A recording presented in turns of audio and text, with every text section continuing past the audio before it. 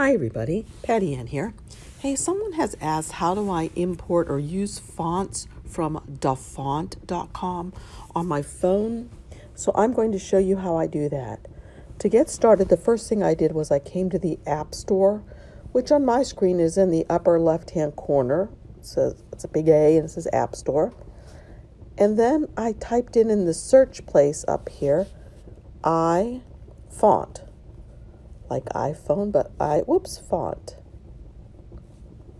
and searched. So I came to a couple, and the one that I really like is actually this one at the top, and I've already downloaded it, so I'm just going to say open. And now it is free unless you want to get rid of the advertisements, and then it's $1.99. So what I'm going to do is come to the lower right-hand corner. Notice there's an ad there. I don't want to hit that. But right above the ad, it says Get Fonts. I'm going to click on Get Fonts. And then this opens up where there are 3 different places where I can get free to use fonts. I'm going to use Dafont. And I'm going to search for one that is curly. So it should highlight. There we go. Curly. And there's some cute ones in here. But let's see. Curly Shirley. The names are kind of crazy. Let's see. Wow.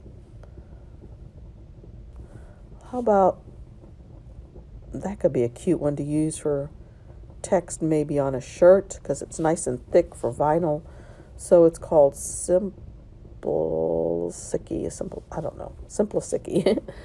So I'm going to download it. And I'm going to import it to iFont, just like I said before. I import it. So now it shows that there are 4 files imported down here. So let's look and see what we have.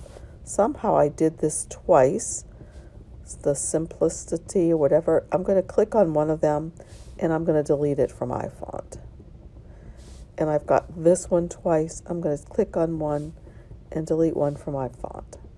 All right, so let's just do this one. Okay, this one, the first one up where it says install. I'm going to click on the word install. And it's going to come up with a tutorial to tell me how to install these. It's going to show everything that I'll see on my phone one by one. And so I can scroll through these and look to see what I have to do.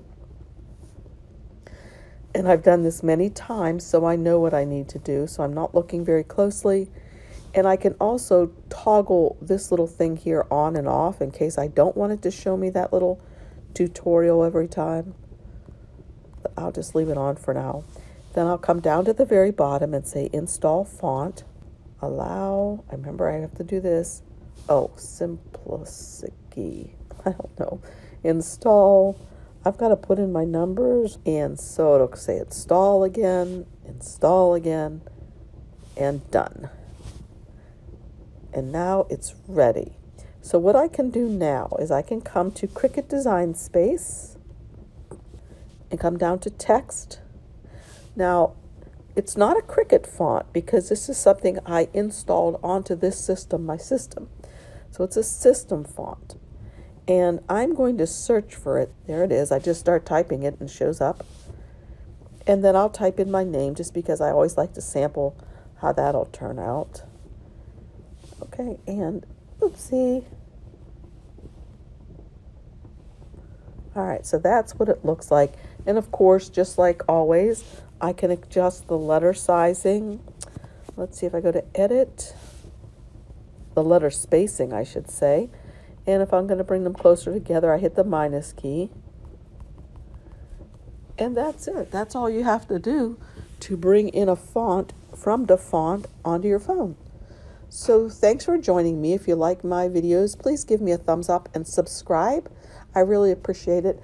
And I love the questions y'all are giving me. Keep them coming. Thanks, you guys. Bye.